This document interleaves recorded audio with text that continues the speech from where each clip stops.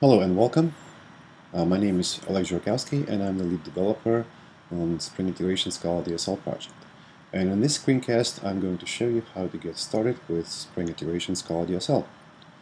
And although details on how to get started are very well covered in the documentation, let me show it to you. Here's the Spring Integration Scala homepage, and here's the Get Started guide. So we click on it, and here are all the details. So details are well covered, but it never hurts to have a little visual supplement, and that's what this screencast is all about. So let's begin.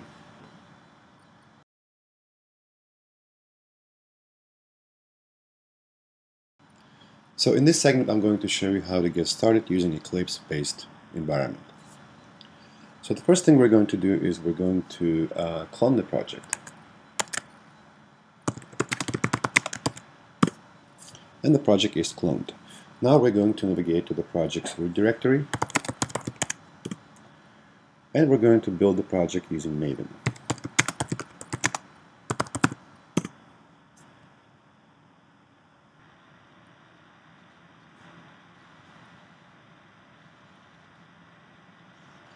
So as you can see, Maven is finished. It ran all our test cases.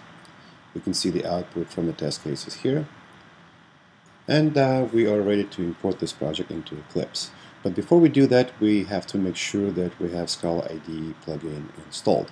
I already have it installed, but for those of you who don't have it installed, you can follow the screencast available on Scala IDE website on how to install it. Let me show it to you.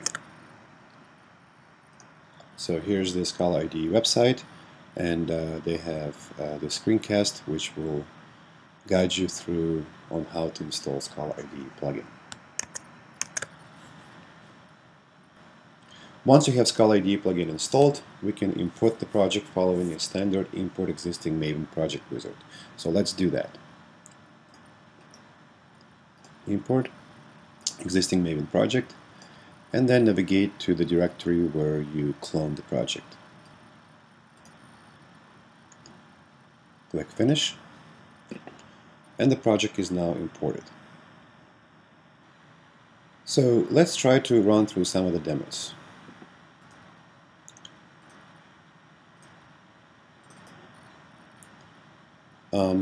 Okay, so if you see those red squigglies, don't worry about it. It's just some kind of a refresh problem. So the trick that usually works for me is just click on the project, and then project, clean this project, and as you can see, all the red squigglies disappear. Alright, so what is this demo all about? So this demo is written as a series of test cases where each test case is a mini demo showing you various samples of what you can do with Scala DSL. The name of each test describes what it does. So for example, a demo send shows you a simple message sent through a series of components, and then if we scroll down, we can see how we can do message bridging, for example, when it goes from channel to channel. Another interesting demo we have here is various different types of enrichers, header enricher and content enricher. And another interesting demo we have here, obviously the routers, and here we have a demo that uses HTTP outbound gateway and basically gets us a real-time stock quote from Google Finance. So you can run them individually, or you can run them as an entire test case. So for example, let's run that as an entire test case. You do run as JUnit, and you can see all the test cases are running. There's also another demo, which is in the main package. This is a more sophisticated demo, which emulates an order processing system and contains a more complex configuration, including routers, aggregators, and the error flow. So details about these demos are covered in the documentation. Let me show you the link to that. So here's our order processing demo, and you can see a diagram which describes what the message flow is and provides all kinds of details about this demo and so on. Alright, that's pretty much all the time it takes to get started using Eclipse-based development environment.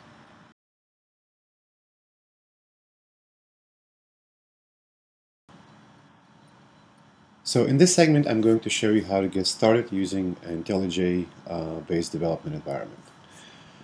Before we begin, the first thing we need to do, we need to clone the project. So let's do that. So the project is cloned. Now we're going to navigate to the project's root directory. And now we're going to build the project using SBT.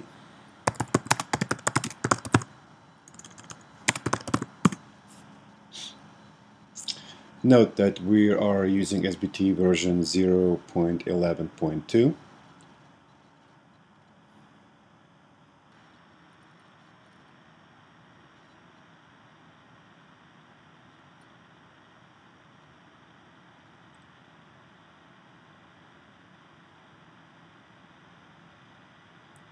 As you can see, SBT is running through all our test cases, and you can see the output from them, and the build is successful.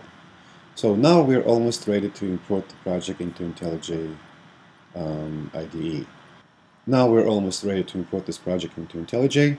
The only thing left to do is to generate IntelliJ artifacts, which we're going to do using SBT Gen IDEA plugin. So SBT Gen IDEA. That will generate IntelliJ artifacts required for us to open this project inside of IntelliJ. So everything went successful, and we can see the IDEA artifacts. So now we're ready to open this project inside of IntelliJ. So File, Open Project, and navigate to the directory where you've cloned the project.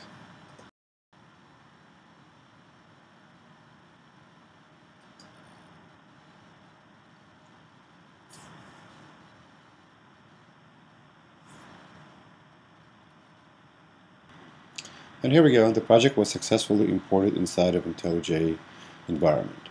The only other thing we need to do is to adjust the compiler settings.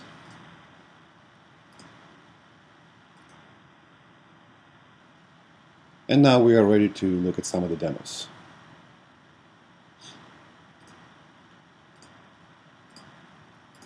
So this demo is written as a series of test cases where each test case is a mini demo showing you various samples of what you can do with Scala DSL. The name of each test describes what it does. So for example, we have a demo send and receive that shows you how you can execute, how you can assemble the flow that does request reply type of messaging and how to invoke send and receive. We have a lot of other interesting demos, for example, a lot of demos dealing with how to enrich the content of the message. Here we go, here's the demos of various different types of routers. And here's another interesting one that is a HTTP outbound gateway, which is actually getting the real-time quote from Google Finance. So you can run them individually or you can run them as the entire test suite. So let's run the whole thing. So IntelliJ does whatever IntelliJ does, and once it's done building, it's going to run all the test cases. And here we go. So as you can see, all the test cases are ran successfully. There's another demo.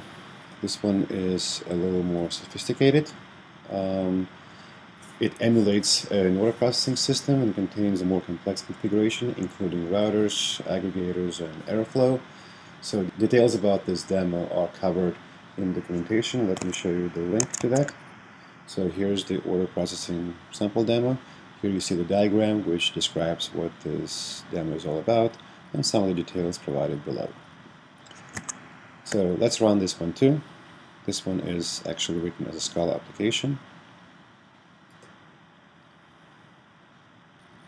And as we can see, we have error reply and we have successful reply. That is because in this demo, we actually have two different types of requests to demonstrate not only the success story, but also a failure story. So in this case, we're sending the invalid order, and the messaging flow falls back into the error handling flow, which is described right here. Alright, so that's pretty much all it takes to get started with IntelliJ. I hope you enjoyed it. Thank you, and have a great day.